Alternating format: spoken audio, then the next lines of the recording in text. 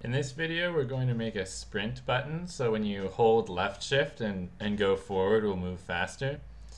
So maybe the speed you have here it's too fast or not fast enough, just walking forward.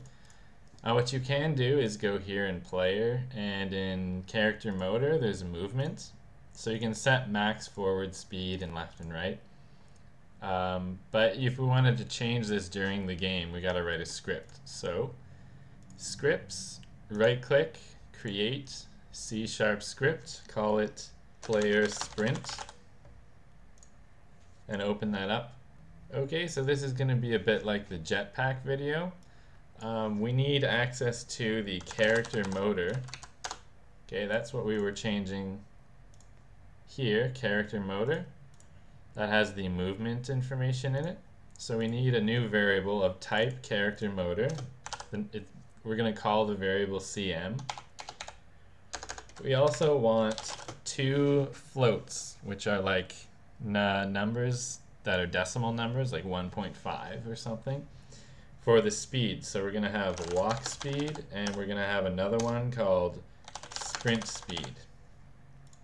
So when we start, we're going to want to do a few things before, at the very start of the game. We want to get CM, because right now it's just empty. So we're going to have to get components character motor. And there's a lot of ways you can do this, but just know that because we're going to attach the script to the player here, it's going to be one of these. So because character motor is there and our sprint is going to be down here, you can just do this sort of thing to get it. So that's a cast, but you don't really need to know that. CM now has access to that, and we can use it and change it. We also want walk speed. Well, walk speed is going to be CM dot movement dot max forward speed, and I got this directly from here. I know that there's movement, so it's going to be character motor dot movement, and then max forward speed. That's the names of all the things we can do, so they're right there.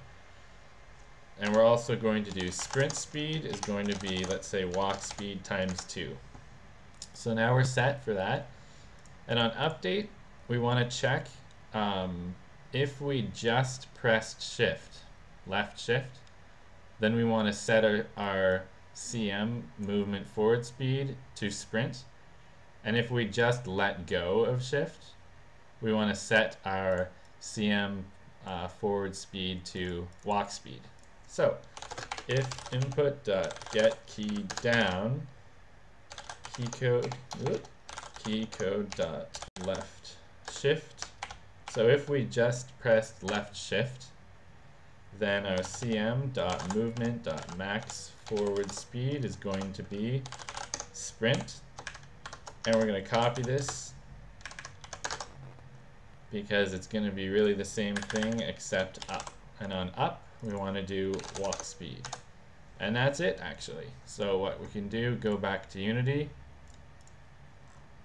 go down here, add player sprint to our player. Now when I walk, it's this normal speed, but if I hold shift, I speed up quite a bit. And when I let go, it turns it off. Maybe that'd be a little more obvious if I did like ×5.